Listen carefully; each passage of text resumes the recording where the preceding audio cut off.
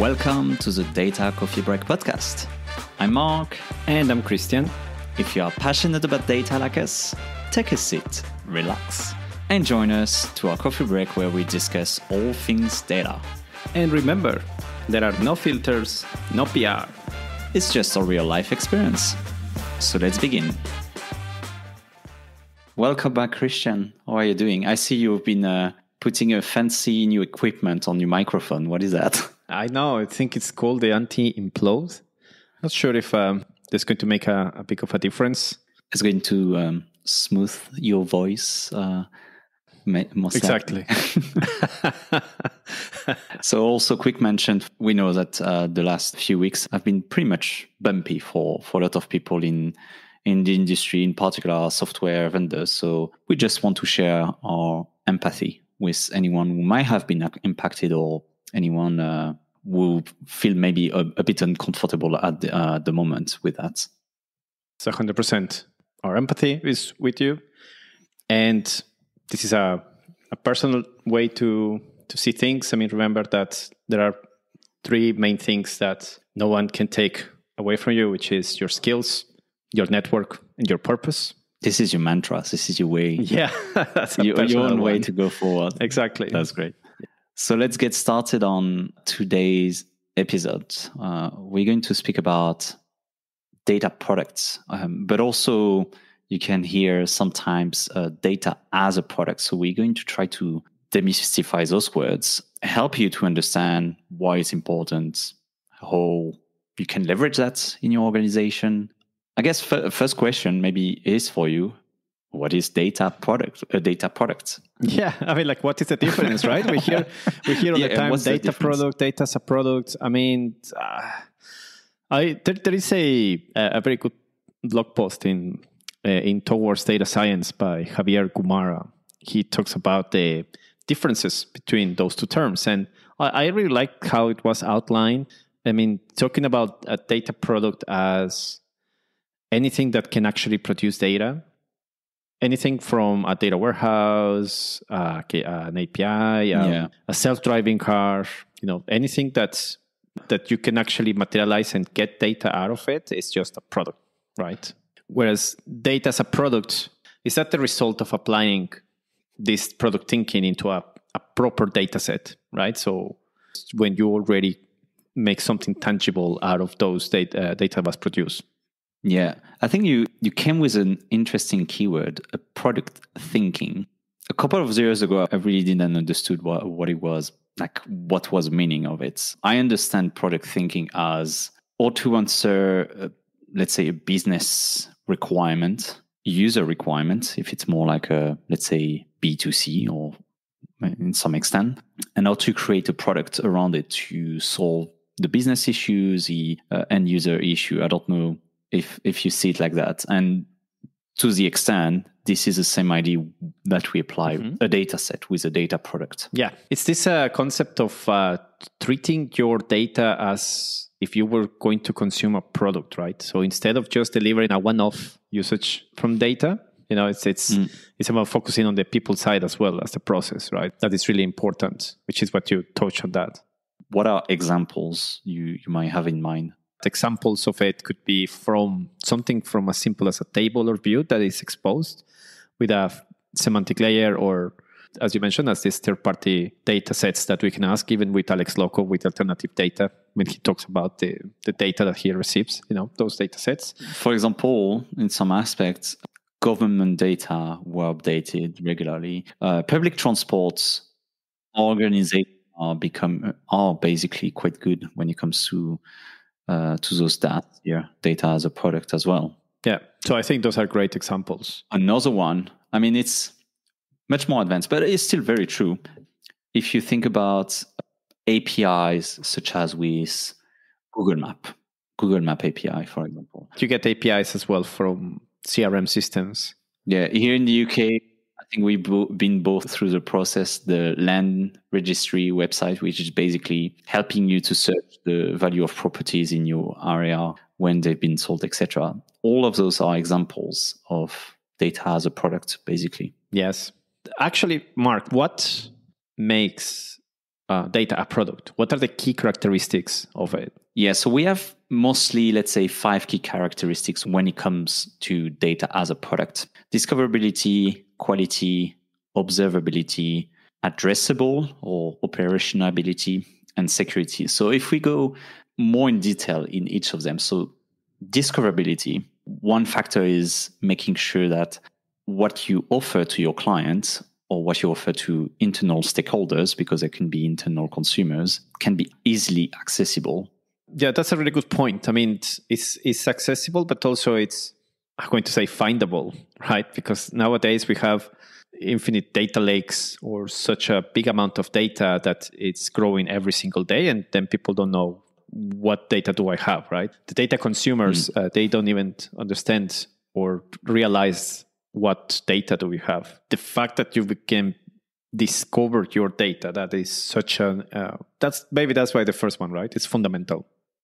I mean, I see that as when we say discoverability, there is a technical aspect of it, of providing access through different tools. So if it's for internal use, like we hear a lot about cataloging tools, but I feel now there is actually so much variety in terms of like saying, oh, this can be discoverable for people, because it could be like on data word website, for example, or it can be like through search engine. Like we have open source data, which is basically providing data as a product as well, because it's supposed to be updated regularly. It depends on some of them, but that's the same aspect here.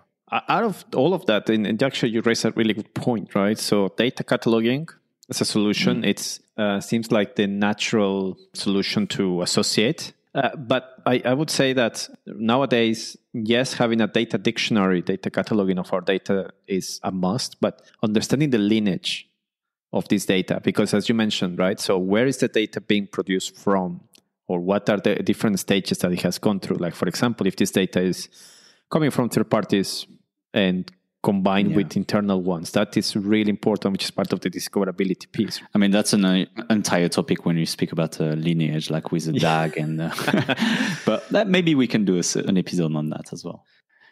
What's the next one? You want to take it? Yes, quality. Going back to what we discussed about, treat your data as a product that you will consume. That means that in order to be considered products, your data should go through all the stages of quality, right? And again, here we can go for an entire episode about what data quality means, right? Is it like a completeness of data, cleanness of the data? But definitely the quality is such a big topic now. Yeah, the simple fact of yourself, you access a data set and you see quite important mistake in the data set or some missing information, for example, you're never going to use it again. Yeah. So making sure it's being done correctly upfront is so important. It's basically creating the trust in some aspect. I guess it's very much linked to the next point, like observability / trustworthiness of the data. You want to trust the data set. You want to trust that you can rely on this one for the long term as well. Yeah, I mean, this is a really interesting concept there, the one that you have, because you mentioned discoverability and quality, right? So those are pretty much aligned to governance, cataloging, so the fact that you have data that can be discovered, that's great. Quality, for sure, right? So those, in my mind, is kind of like the principle of governance, but observability is kind of something interesting, because as you mentioned, you want data to be trustworthy. So the data, there is a lot of friction sometimes between data producers and data consumers that says, I don't trust your data. That to me is interesting, that we are putting a label there that to be a data as a product, or to be considered a product, needs to be trustworthy. I think those three that we just discussed are really around what you would expect from your data in terms of governance, in terms of the way that it's delivered. But addressability or operationability, which is number 4, is one thing that we should never lose our focus on, which is, why are we doing this data, right? Sometimes we see great data sets, but there is no real need of it, right? There is no use case. There is nothing about it. It's just data, right? So a business need, a user need that brings value as kind of analytics. Going back very quickly on the observability, So when we speak about softwares, there is a concept of SLA, service level agreement. There is a concept of, if you go a bit more technical, like the number of nines. So to which degree the service is accessible. So if it's 2.9, it's 99% of the time. If it's 3.9, it's 99.9% of the time.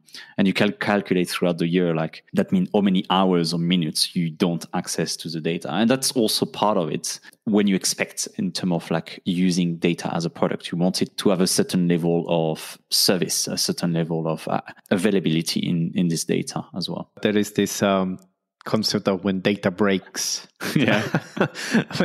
when you come back and after the weekend and you realize that the latest data hasn't been refreshed or not even after the weekend, right? After whenever you're expecting it, right? So that's really important. Massive frustration. I know. I try to see the equivalent. I mean, we all experience not being able to access a website we like, and you just feel so frustrated. So in a business situation, like, I was expecting maybe to make a decision with the data, and the data end up not being refreshed, the service where you access this data is not being accessible. So you end up being in a pretty uncomfortable situation in a business environment if you cannot make this decision. Yeah, exactly. And I think we haven't touched on the last one, but the last one is security, which should be a given. Definitely. I mean, security has so many layers, right, in terms of data, not only how you access it, who can access it, and what can you do once you have access to the data. Quick one. If you're enjoying this episode and our show, please make sure you follow us on LinkedIn, Instagram, Twitter, and TikTok. Links on the description as per usual. Also, if you'd like to grow this community with us, think about sharing this episode with a friend or a colleague interested about all things data. Now, back to the episode. So if we put these 5 key characteristics together, we know that this is a container of data that directly solves a business problem or is monetized. Basically, they can be used for internal or external purposes. I don't know if I want to put it, I don't know what you think, maybe you will challenge me here, but do you think that the dashboards that you have on your banking app, is that data as a product? I like, because when I mentioned banking app a couple of months ago, no, it's always coming back. I would argue so, because it helps to make some budget decision as a person. I don't know. That's a good question. It can be I would put it as a data as a product. How much I spend this weekend on going out or restaurants. Yeah, spend. Your spend data. But Christian, why do we need data as a product? I mean, data products make sense in the sense that it's any kind of application generating data or leveraging data in some aspects. But why is it such a hot topic now to have data as a product? Especially if you ask me, because back in the late 90s or early 2000s when I started working, I mean, we used to produce something that was called a data mart. The data mart was a functional subset of your data warehouse following the approach of Kimball. But one may argue, like, why is it different? Like, why is now such a hot topic again? The important thing to see is that if you start treating your data as something that you would consume, that is more of an organizational change, right? So it's more of a methodology. It's more, and I think that's why it's a hot topic. One of the things that I find interesting is that, because I was talking about what we were doing since more than 20 years ago, and you still find the situation where people don't trust their data. Yeah, they came to the realization, one, that what they've been doing at the moment is not scalable, and potentially is that there is value on it in the sense this could be monetized for the organization to open new revenue streams. But I mean, they're struggling on this side. Like, Gartner was surveying data and analytics leaders, and they found that 72% of data and analytics leaders were heavily involved or leading digital business initiatives. And I was reading the sentence here. Those 72% are unsure how to build trusted data foundation that is needed to accelerate their effort to achieve different business goals. In a nutshell, why data as a product allows businesses to make better decisions? Better decisions, monetize. Correct. Also, they recognize that it requires individuals who are dedicated to this kind of part of the business units. And those individuals are not just like saying, okay, let me prepare the data from the data mart, as you were explaining before, but it's more like a holistic perspective. Those individuals are more connected to all the part of the organization. This is kind of like the social aspect of data as a product as well. Yeah. So it's technology. Yes, there are technologies that help on that, but there is a big social and cultural aspect on the ways of operating. I guess that leads us to introduce data mesh, right? Exactly. the elephant in the room. Yeah, exactly. Like how do we get started with data as a product? So how, if I would like to get into this, and I know that you also are a fan of the book of Samak Degani, the data mesh delivering. We will bring someone to talk about data mesh in practice, because again, it was one of the trends in our episodes with Ivan. My point of view is on what we were just talking about, the characteristics, the why, is that a lot of the software development practices are going into data. Development is like development from software development. Yes, software development. So all this concept of DevOps, now we are actually going into data ops. It's like proven methodology trying to be replicated. Yes, exactly. Yeah. I'm not saying that by all means, I'm not saying that data mesh is data ops. Of course, I'm not saying any of that. But I really see this trend now that wrapping data as a product may not necessarily equal data mesh, but is highly interconnected, and it's all about an operational model, right? I guess what I'm trying to mention with DevOps. DevOps is not a technology, right? It's a way that you operate. It's a methodology, right? So now we are trying to bring all these lessons learned now into data field with data mesh. Yeah, and I guess we see the success of that with dbt, because it's becoming pretty much the gold standard when it comes to data transformation, because it relies and apply the same methodology that you will find in software development, which is basically using Git to commit a change on your data pipeline, for example. Yeah. So if you think about what data mesh suggests, right, which is to your point about the data pipelines, traditionally, those data pipelines happen on a centralized function. It's a data team. The data team that might be quite detached from the consumers. So you have a central function, which is quite monolithic, and it's doing all things data producing, to a more distributed approach. It's detached from the business units. Yeah. Exactly. Yeah. So now we have data practitioners within the different business units, and in a more decentralized approach, more like a federated or decentralized. That's a good way to how to get started with data as a product. Definitely getting involved with the data mesh approach.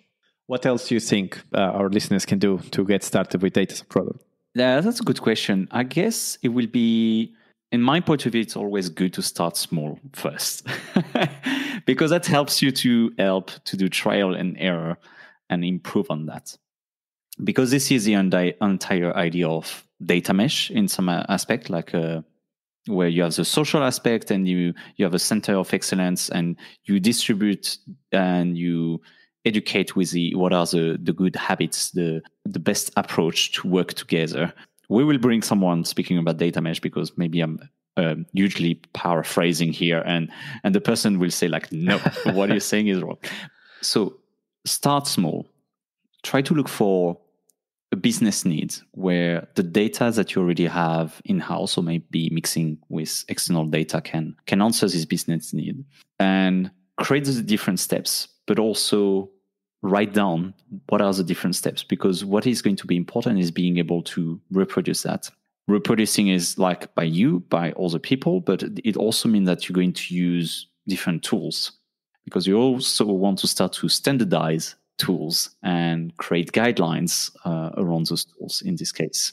And what is going to be interesting is like you're going to have those different steps, repeatable steps, and you're going to create this data. Yeah. The most important thing is you don't want to end up having, okay, I generated this data set and that's it. It's going to answer this business need, this consumer need. The entire idea is to be linked to the 5 key characteristics. So trust, security, etc. So try to make sure that you address each of them and make sure that these data products you're creating is going to be sustainable in the long term, in 3 months, 6 months, 2 years time. That will be my long answer to your question. I don't know if you have something shorter or something. No, it's. I think you nailed that part. We work with organizations that are going through this process as well, because as you said, this is a hot topic, right? So we see more and more data teams adopting this approach, not only because they want to monetize, but also because the way to actually better work with their business needs. And it always starts with a pain point. Commonly, it is all around, I don't know, what data do I have? That's why I would add, understanding what data do you have? And I think takeaway for this episode, if you look at all these powerful data products, is that they are all used to create value for businesses and people. If we would like to apply the principles of these data products and also align to the key metrics, by understanding the data that you have, you can make better decisions on how you allocate resources, how to improve products and services, and even how you can target customers more effectively. Thanks, Christian, for those great insights. That's the end on our side. Well, thank you very much for listening. Thank you, Mark. See you, everyone. Thanks for listening to this episode. This podcast represents our views and not the ones of our employers. Our mission at the Data Coffee Break podcast is to inform you and help you grow in this always changing data field. Follow us and get into the conversation with the community on our LinkedIn page and Instagram. See you next Tuesday, and until then, keep your data caffeinated.